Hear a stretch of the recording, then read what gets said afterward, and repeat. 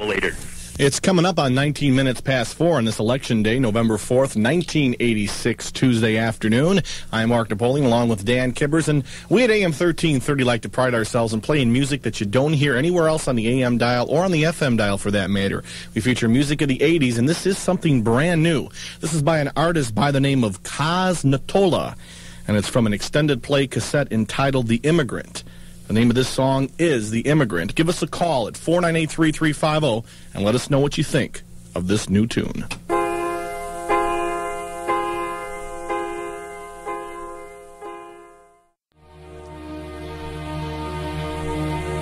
That was from the extended play cassette entitled The Immigrant. The title cut entitled The Immigrant, done by an artist by the name of Cos Natola. And if you like that one, give us a call at 498-3350 and let us know what you think. We really like that. What do you think about that one, huh?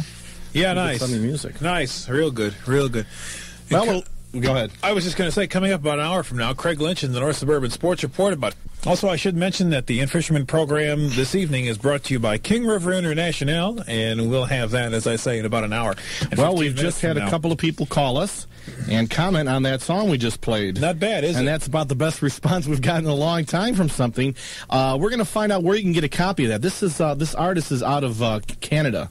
He records out of Canada, and we're going to find out more information about it. We'll be featuring some more music from it, but that was called The Immigrant by Cos Natola, and good response from it. Even the Polish people this morning you might hear it on their show, too, if you listen to that. So we're going to find out where you can get a copy of that, and we'll pass it on. Remember, this is the place for the newest, the best, and the most original. And I just thought of that off the top of my head. I thought that was pretty good. That was like fine as Froggy's hair, as they say. Exactly.